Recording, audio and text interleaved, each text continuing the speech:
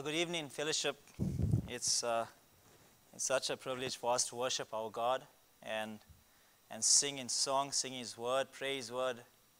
Now we get to preach His word, His infallible word, and we continue in worship, even in the preaching of His word.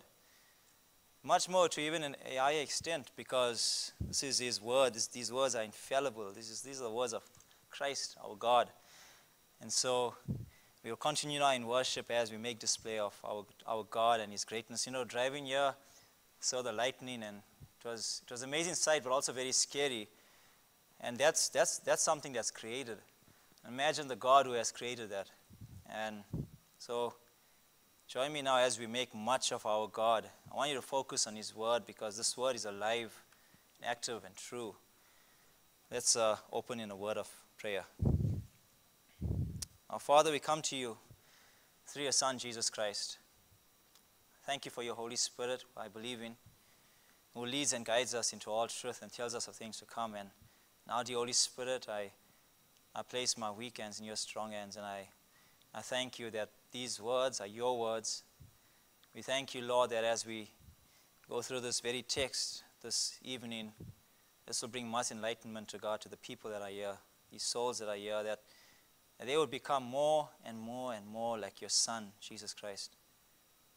Help us, O God, to cherish this very word that we have in order to grow in Christ daily. That we may grow to be more and more like Him in our walk of sanctification, until we run this race and complete it with joy in our hearts. In that beautiful day when we shall see our Savior, Jesus Christ, face to face. We thank you, Lord. We honor you. May you be glorified now in preaching of your word. May you be put on display, and may your true beauty shine out in this place tonight. I thank you, my God, that these words are your words, not mine. And so I submit myself to the authority of this your word. May you be glorified now, for we ask this mercies in your Son's name, our Lord and our Savior, Jesus Christ.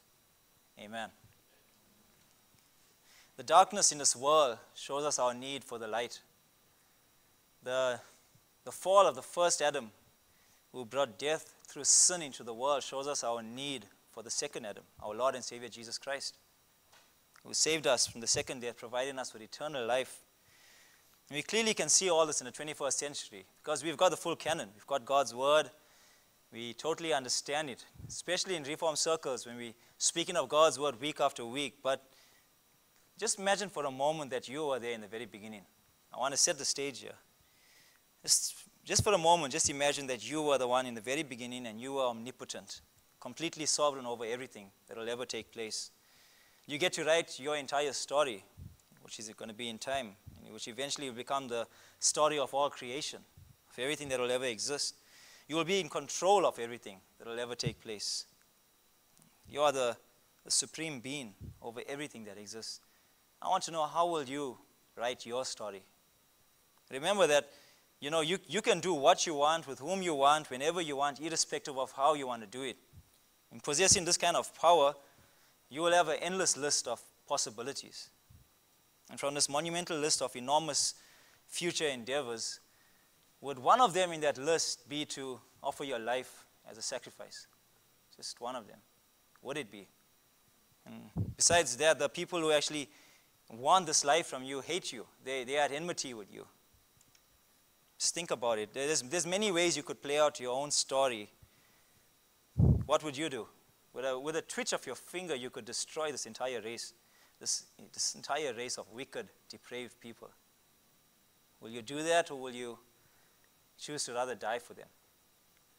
Well, the true author of the story we are now living out in reality chose to die for us.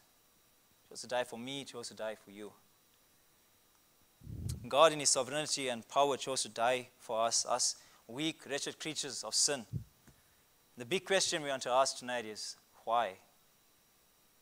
The title of the sermon for today is The Greatest Love of All Time. And our text for today is from the book of Romans, chapter 5, verses 6 to 11. And we will go through an outline as such, which it will be 3 points. The first point, perfect timing for the perfect sacrifice.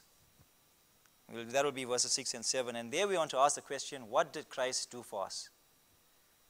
The next point, God saved us from himself. Verses 8. There we want to ask, why did Christ do this for us? And point number 3, the reconciled boast in their God. Verses 9 to 11. And there we want to ask, what have we received as a result of what Christ has actually done for us? Now, firstly, some background. We're in the book of Romans. So the literary genre, meaning the category, the genre of this book is under epistles, and it's a letter that the Apostle Paul wrote. He's writing this to the members of the church in Rome, and Rome at the time is the capital of the Roman Empire. That's where he's writing to. And Paul wrote this epistle from Corinth, and this was towards the close of his third missionary journey around AD 56, as he prepared to leave for Palestine with an offering for the poor believers in the Jerusalem church. That's a setting. And in Paul's day, this city had roughly around 1 million people, many of which were slaves. And if you look at this epistle compared to like 1 Corinthians, 2 Corinthians, Galatians, there Paul was actually correcting aberrant theology. He was so upset with ungodly living that he was rebuking that. And that's what is happening in those epistles. But specifically in the book of Romans, the people that he is writing to, the church, the Roman church, who were the recipients of this letter, they were doctrinally sound. But all churches, as we know, need sound doctrine, still require practical instruction, and the letter in this book of Romans is just that. If you can, please open with me to the book of Romans chapter 5, verses 6 to 11. Amen. I'm going to read God's word for us tonight. For while we were still helpless, at the right time Christ died for the ungodly. For one would hardly die for a righteous man, though perhaps for the good man someone would even dare to die. But God demonstrates his own love toward us in that while we were yet sinners, Christ died for us. Much more then, having now been justified by his blood, we shall be saved from the wrath of God through him. For if while we were enemies, we were reconciled to God through the death of his Son, much more, having been reconciled, we shall be saved by his life. And not only this, but we also exult in God through our Lord Jesus Christ, through whom we have now received the reconciliation. Man, we thank God for his word. Point number 1, perfect timing for the perfect sacrifice, if you're taking notes. And here we want to ask the question, what did Christ do for us? Verse 6 says, let's just stop there. That word for is a subordinating conjunction. It's a conjunction that's joining the preceding text, which is verse 5. And then it's continuing. So let's see what verse 5 says. Verse 5 says, God's love has been poured out into our hearts through the Holy Spirit who has been given us. Then he continues with for while, and he continues the rest of verse 6. So the reason that word for is there to join the preceding text, and the preceding text is telling us that God's love is poured out into our hearts. And Paul wants to answer the question, okay, well, how? How is God's love poured out into our hearts? How can we prove that this God truly loves us? What can we see to show us that he truly loves us? And that's what this word for is. Let's continue. For, while we is the first person pronoun, which means it's indicating that Paul is writing to his readers. He's writing to himself as well. This refers to himself as well. But more and above that, it refers to us today as believers in Christ, because we are actually in this text that we see today. And then it goes on to say, for while we were is in the present tense, indicating whatever is to follow now was our continual state. That was a continual state of our souls. And there's it, the word helpless. That's what we were. We were helpless. That's quite self-explanatory. The Greek word is a compound word, and it actually means without strength or bodily vigor. That's what that word means. And in context, it actually means you are incapable of working out any righteousness for yourself in context of this text. Basically, you're spiritually dead, unable to do anything. And the same Greek word, helpless, can be also found in 1 Thessalonians chapter 5:14, where it says, we urge you, brethren, admonish the unruly, encourage the faint-hearted, help the weak. That's the very same word that's used there. This means physically weak, and figuratively, in context, it actually means spiritual weakness, a weak conscience, a weak religious system, and therefore rendering you powerless to do anything. That's what That's what that word means. So I want you to think about this for a moment. We haven't even gone any further in this text. We just started it off. And already you can see how powerless we were regarding any righteousness for our own self, let alone choosing Christ as our Lord. That's what we see so far. For while we were still helpless, at the right time. This in English is actually called dative of time. Dative, which means it represents a point or a position. And in this case, it's representing a point or position in time. And the Greek word kairos means in due season. It's an appointed time. It's a specific time. There's the sacrificial atoning sacrifice of God's only Son was not just an afterthought. It was something that God planned. He planned this thing way in the beginning, in eternity past, on how he will deal with the sins of mankind. This is not something that's by the way. Therefore, this prepositional phrase is there, at the right time. And that's a time when God chose to accomplish this. So when was the right time, if we had to think about this? Well, according to the text and according to commentator Pastor John MacArthur, this was the right time for God, when we were powerless to escape our sin, when we were spiritually dead and had no power to escape it, when we were powerless to resist Satan, when we were powerless to please our God in any way. That, according to God, was the right time. And that's when he sent his only Son. This, according to God, was the perfect time. Let's continue with the text. It says, for while we were still helpless, at the right time, Christ died for the ungodly. Now, bringing this verse to a close, remember in the beginning we looked at that word for, and we want to know, okay, Paul needs to answer the question, how is God's love being proved? How is God's love being shown and poured out into our hearts? And Paul answers it right here at the end of this verse. The death of Christ. Christ died for you. Christ died for me. He gave his life for us. And this word died is actually used quite frequently by Paul in this literary unit, meaning in this passage of Scripture.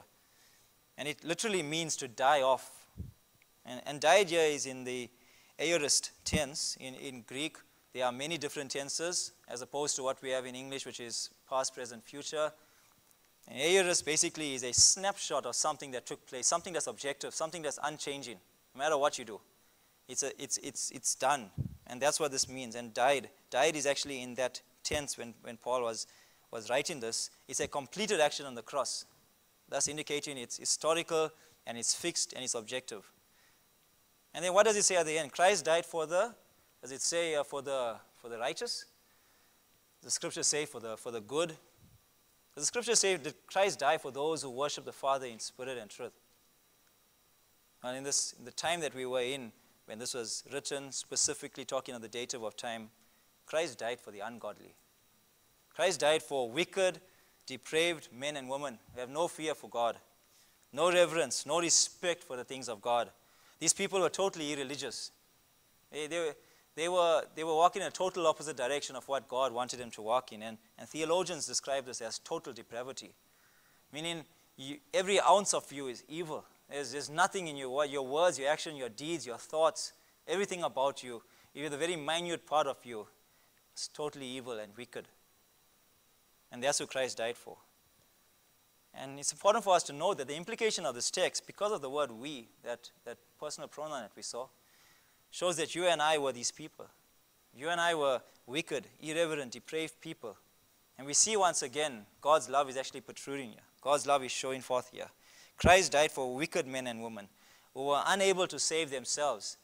And from this verse, we see God proved his love while we were still helpless, at the right time for the ungodly. That's what we see in this verse specifically. And God's love for us is unwavering because it's got nothing to do with our own love. It's got to do more, in fact, with the consistency of his very own character. And that's our God. He came at the time when you and I were most undesirable. That's the time God chose to come, when we were his enemy. And that's the right time. That was the right time for God. And God works like this. Matthew 5, verse 46 says, for if you love those who love you, what reward do you have?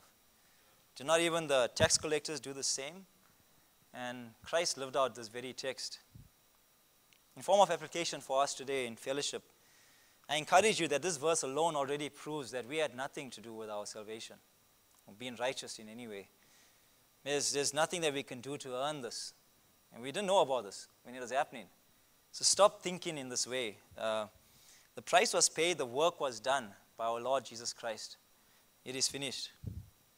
Let's move on to verse number 7. Verse number 7 says, "For one would hardly die for a righteous man, though perhaps for the good man, someone would even dare to die." That word "for" there now is working from the preceding text. It heightens and illustrates God's love for sinners. That's what's happening here, and therefore Paul is starting with that again.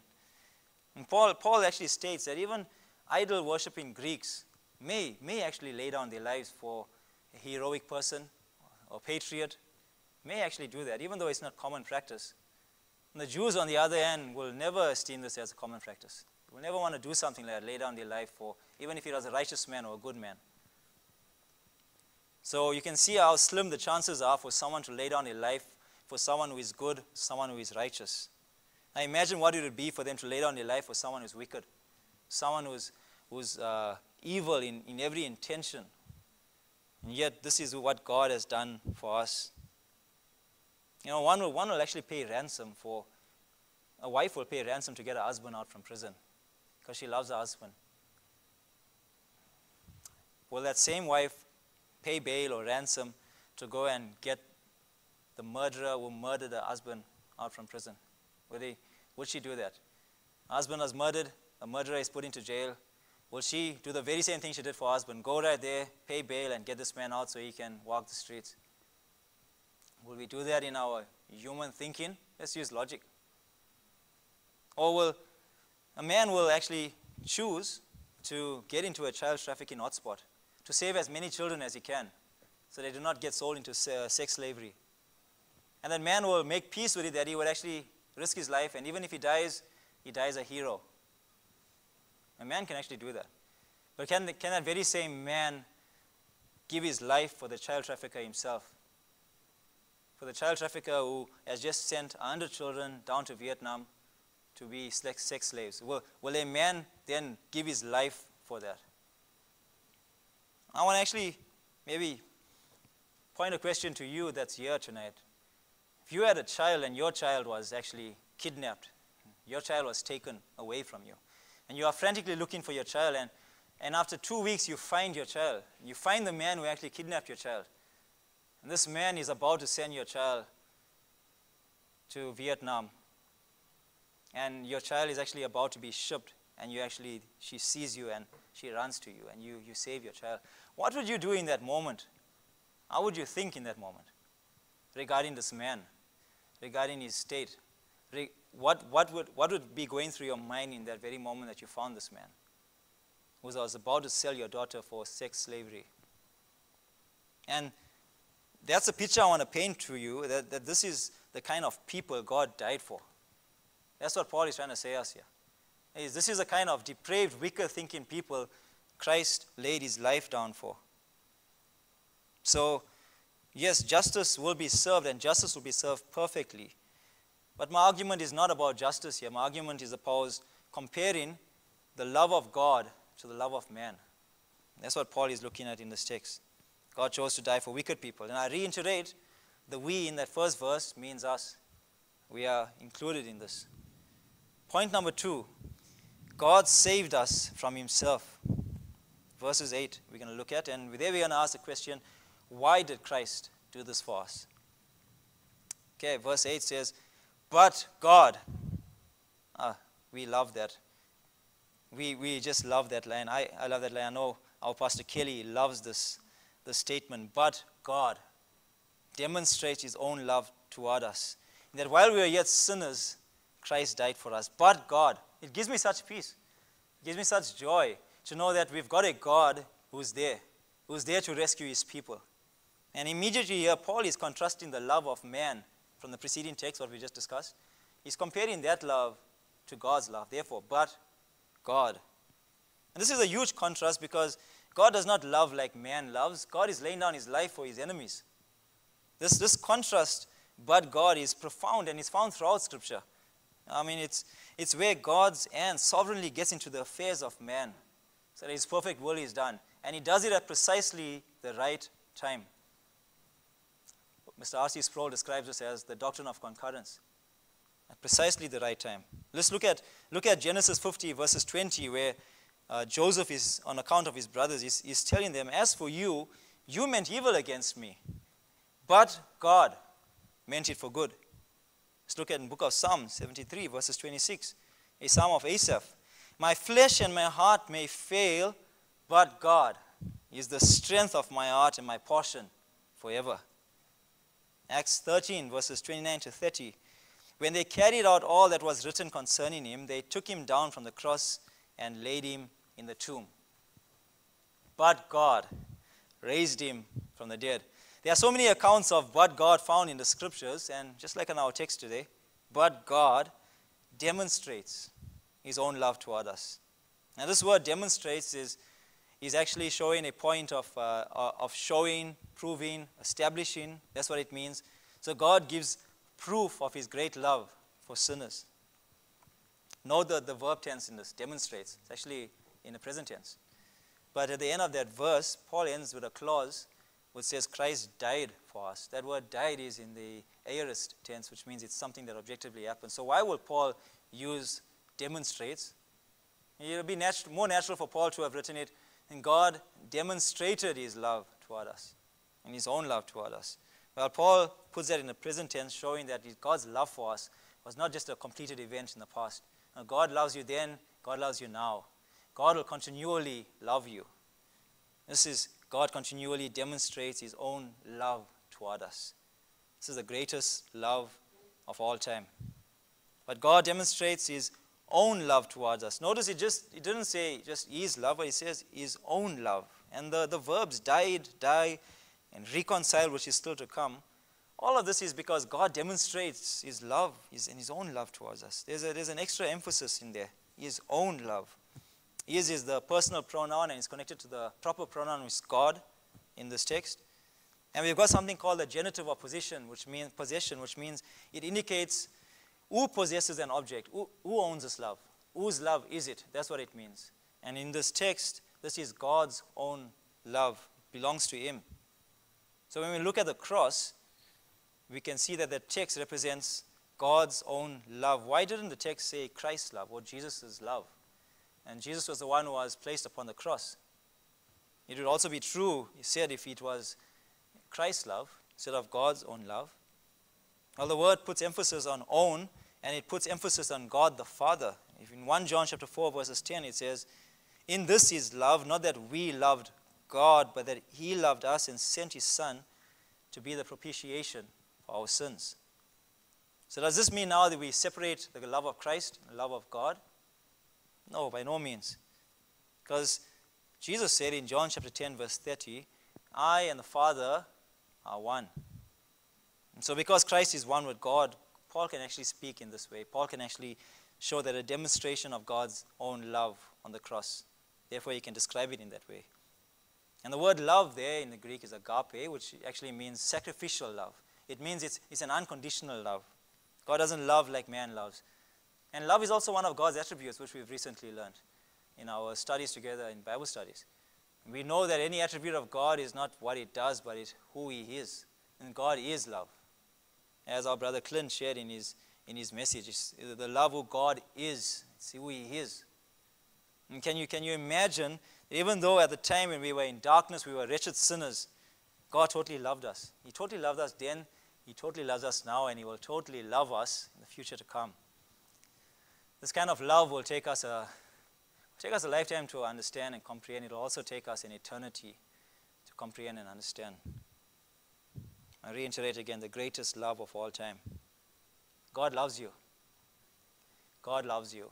God loves me, and God loves you. Just need to reiterate that for us. In John 15:13, he says, greater love has no one than this, than one who laid down his life for his friends. I pray that the certainty of God's love will change your perspective in all aspects of your life. Man loves naturally. Man will love those who love himself, who loves him back. God loves supernaturally. God does not love in this way. God's love supersedes human logic, human thinking. His love is not dependent on how good you are. His love is not dependent on whether you love him back. God loves you.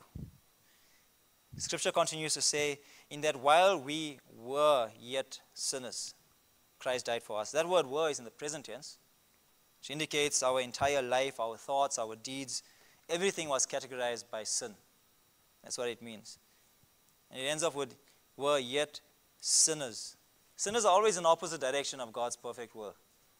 The view of the Pharisees, that they are the view of the Jews, the Pharisees' view of sin when they looked at the Jews partaking in ceremonial duties incorrectly. Like, for example, Jesus Christ. When Jesus Christ sat with tax collectors and sinners and dined with them, they were unhappy about this. Matthew 9, verses 11. And the Jews called the Gentiles sinners, and they considered them heathens. But Jesus' whole purpose for coming into the world was for sinners. That's what we have to understand. That's who he came for. Matthew 9:13 says, "For I did not come to call the righteous, but sinners." Once again, the greatest love of all time. And point number 3, we go on to the reconciled boast in their God. And we're going to look there at verses 9 to 11. And we want to ask the question there, what have we received as a result of what Christ has done for us? Verses 9 says, "Much more then, having now been justified by his blood, we shall be saved from the wrath of God through him." This is the much more argument, and it's repeated 4 times in the book of Romans. Actually 2 times in this literary unit, verses 9, verses 10. So there has to be a reason for this repetition. And Paul, he just wants to compare something. He wants to compare the greater thing to the lesser thing. This argument goes like this. If God has done the greater thing, then certainly how much more will God do the lesser thing? That's what Paul wants to show us here. So let's read on to see what 2 things Paul is actually comparing. He says, "Much more then, having now been justified." Wow, justified. That's a big word for us. Justification. It's a big word for us, especially in the Reformed circles. God making righteous, guilty, condemned sinners. Guilty, condemned sinners, wretched sinners, God justifying them, making them righteous. By grace alone, through faith alone, in Christ alone. And justification is actually the overarching theme of the book of Romans. And you can see that God put this plan of justification in place way before you and I were a twinkle in our mother's eye. This happened a long time ago. This is another reminder of how powerless we truly are when it comes to any form of righteousness or any form of salvation. We weren't there. This is something that God had planned in eternity past. And from here, this opens up into the central theme. So the book of Romans has a theme of justification, and from there at a micro level, it stems up to a macro level over the entire Bible.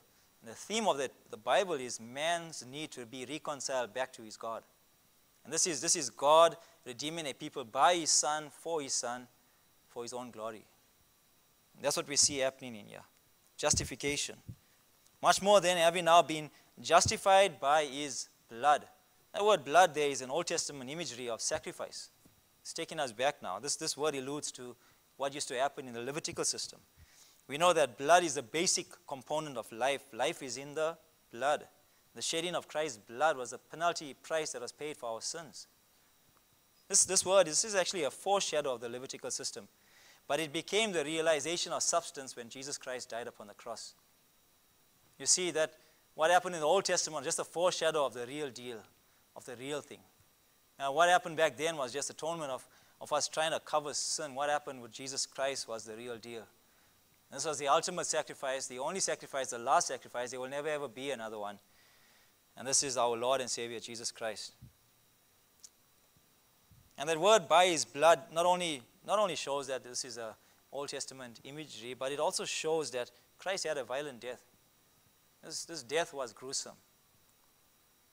His death was gruesome, and I want you to picture that. And this is the love God has for us. He suffered in our place.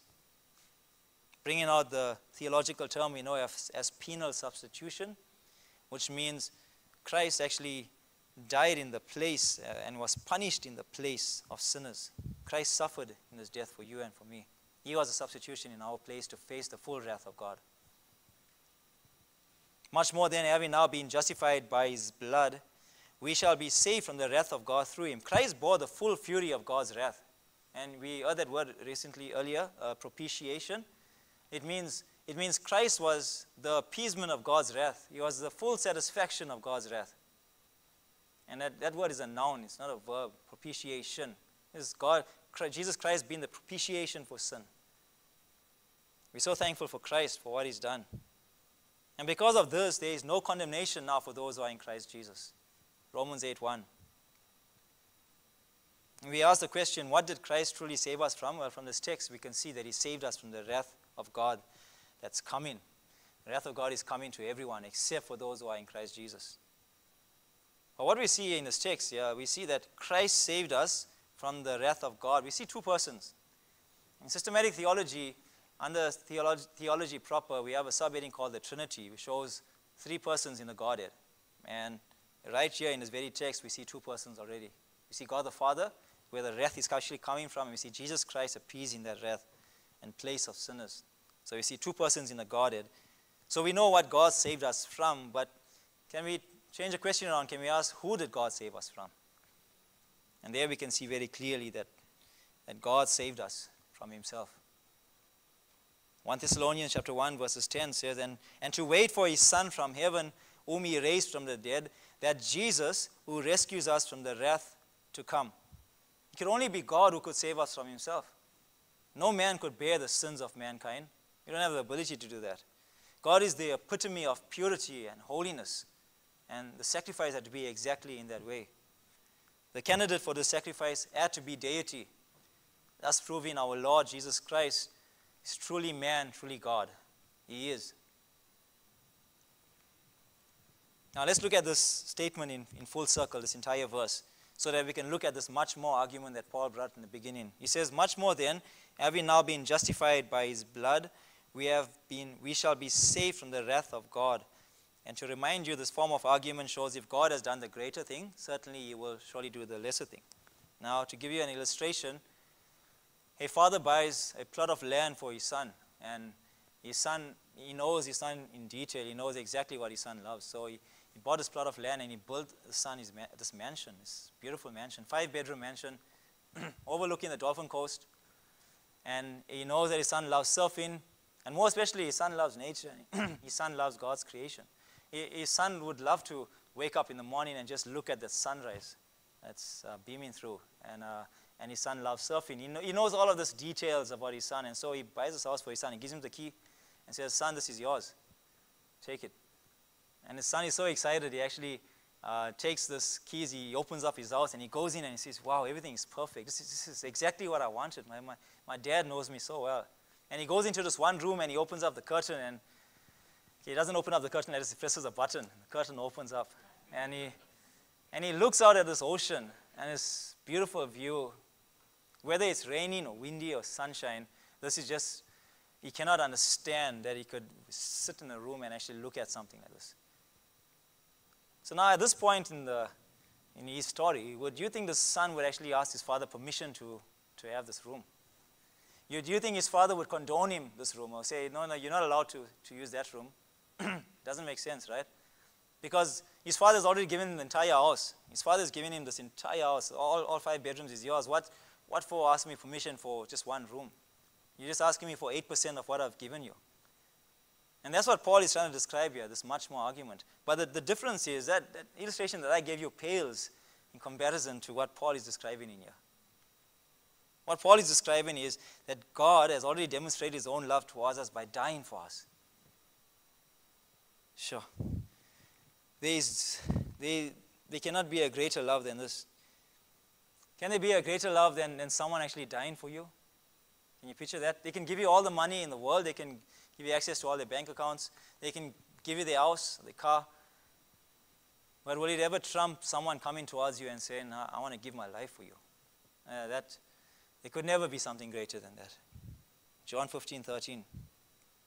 So Christ giving His life for you becomes the greater in this argument. And then the wrath of God that's coming becomes the lesser. I hope you guys understand that. I see that's what Paul was meaning there. He says, if Christ has given you His life, what more than for you to be saved from the wrath of God that's coming your way? Because what you have is something greater. And that's what Paul was illustrating here. So the takeaway point is, trust in the love of God. Trust in the love of your God is This is the greatest love of all time. Verses 10, let's go to verse 10. It says, for if while we were enemies, we were reconciled to God through the death of his Son, much more, there's another much more argument, having been reconciled, we shall be saved by his life. The main verb in this text is reconcile, and as we know in English, the verb directs the flow of the sentence. In this case, reconcile is the main verb.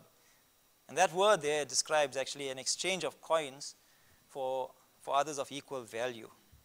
So in context of this text, it means you're exchanging a relationship of hostility with a relationship of love. That's what it means. We're exchanging a relationship of enmity, where we are enemies, now becoming friendly and friends, having friendship. And God provided this reconciliation through the death of his Son. That's how this was provided. And the latter part of this verse says, having been reconciled, we shall be saved by his life. Similarly, the much more argument is used once again. Think about it. If God had to come and save you and reconcile you when you were his enemy, how much more now that post-reconciliation, you were his enemy, he reconciled you, adopted you into his family, now you are within the family of God, how much more will you be saved by his life? And that's what it means. That's how it's been described here. So I encourage you to acknowledge that this reconciliation was through the death of Jesus on the cross was not just words. Don't just read this as words. Acknowledge it for your life personally. Acknowledge it. Acknowledge it for your personal, eternal state. Verse 11 says, and not only this, but we also exult in God through our Lord Jesus Christ, through whom we have now received the reconciliation. Exult there means, it's actually in the present tense, and it actually means feel joy or great delight or joyful confidence. And Paul wrote it in the present tense so that you could continue in this boasting. It actually means a boasting over a privilege or possession. You possess something and now you boast in it. That's what that means. And because it's in the present tense, it means a Christian's life should be continuous like this. This is how we live. This is who we boast in. We boast in our God. We boast in what our God has done for us. And not only this, but we exalt in God. Notice that in God, that's actually called locative of sphere, meaning our boasting is confined within the bounds of the sphere of God. That's what it means. It's looking at a location. For example, Romans 3 verses 24 says, being justified as a gift by his grace through the redemption which is in Christ Jesus. That's where the location is. And so what we call this is locative of sphere, in God. We also exalt in God. And towards the latter part of that verse, it says, through whom we have now received. The word received there is actually in the aorist tense again, which conveys something that's actually done already, objective, unchanging. And careful to note there, church, reconciliation is not something you do, but it's something you receive. It's not something you accomplish, it's something you embrace. There's nothing that you need to do for that. And that word reconciliation, just like the word blood we looked at, it alludes back to an Old Testament imagery. And that word there alludes back to the word atonement. And back then in the Old Testament, there would just be atonement and covering of sin. But they all knew that this points towards the cross. This points towards the true Lamb of God who will one day take away the sins of the world. I want you for a moment just to imagine with me, with your imagination, that day when John actually looked at Jesus Christ walking toward him. I wonder what the weather must have been like, and I wonder what he experienced when he saw that. And this is regarding the testimony of Jesus Christ in John chapter 1. And he wrote these words. He says, behold, the Lamb of God who takes away the sin of the world. I encourage you to boast in your God, not on your own faithfulness, but on his finished work on the cross. For the believer, this means it is done. And the assurance of your salvation cannot be based on what you feel. It actually has to be based on what Christ has done. Conclusion today, we're gonna wrap it up as to what have we learned today. The literary unit we went through had a thrust of God's love for sinners. We've seen that throughout, the greatest love of all time. The main verbs died, die, reconciled, all of this was done because God demonstrated his love toward us, his own love toward us. The passage seems to have broken up into three parts, in three sections from our observation. which was, what did Christ do for us? And the answer to that is, He died for us when we were powerless to do anything for ourselves regarding righteousness. Why did Christ do this for us? Because He loves us. And God demonstrates His own love to us while we were helpless at the right time for the ungodly. What have we received as a result of what Christ has done? We've received justification. We received the salvation we have. We have received reconciliation, and exulting or boasting in this truth should be a continuous walk for the believer of Christ. From observation in this text as well, I see that verses 8, if you look at verse 8, it's actually sandwiched in between verses 6 and 7, which is speaking of the death of Christ, and verses 9, 10, 11, which is actually speaking of what we've received, the reconciliation. So God's love here becomes the heart of this literary unit. This passage is driven by God's love for His people. God loves you. I want to encourage you with that. Don't ever doubt that. Don't allow the trials of this life make you doubt that God loves you. Don't ever allow that to ever make you think any different about the love that God has for you. I want to encourage you with that. We were not in a place of understanding when Christ died for us. Think about it. We were totally oblivious to His sacrifice. Before you knew this, He loved you. 1 John chapter 4 verse 19 says, we love because He loved us first. The greatest love of all time. If you're here tonight and you're an unbeliever, I encourage you today to repent of sin. Make Christ the Lord of your life. By doing this, you will receive the reconciliation we've spoken about in this text. It will be yours. Receive it graciously. It will be yours. Believing Christ alone as Lord, you will not only have an assurance of your salvation, but you will actually have eternal life itself. Amen. Let's pray. Our Father, we thank You that it is because of what Your Son, Jesus Christ, has done that we could have this eternal life that we speak of, that we could have reconciliation, that we could have justification. We thank You, Lord, by sending Your Son, that you have made this specific plan in eternity past to deal with the sins of mankind. We thank You that You loved us so much that You gave Your one and only Son. For God so loved the world that He gave His only begotten Son, that whosoever believeth in Him should not perish but have eternal life, everlasting life. We thank You for this, Lord. We are so grateful that we have this hope in our God. We're so grateful that we have an assurance for our salvation. We're so grateful that our God loves us so much so that He gave His very own life for our redemption. We pray, Lord, that this be a reminder for us today that we continue to live in the gratitude and thankfulness of what You've done for us. Our thankfulness for the cross each and every day. May we die to the self. May we die to this flesh. And may we pick up our cross and follow You all the days of our life until we see You, our Lord and Savior, face to face. But truly, God, You are the God of all gods, the King of all kings, the Lord of all lords. You alone are truly to be worshipped and glorified. To be glorified, Lord, in all that we do, even for the rest of this week. Even as we sing now unto You as well in worship, that You be glorified in every action, in every step of our lives, O God. For we ask all these mercies in Your Son's name, our Lord and our Savior, Jesus Christ. Amen.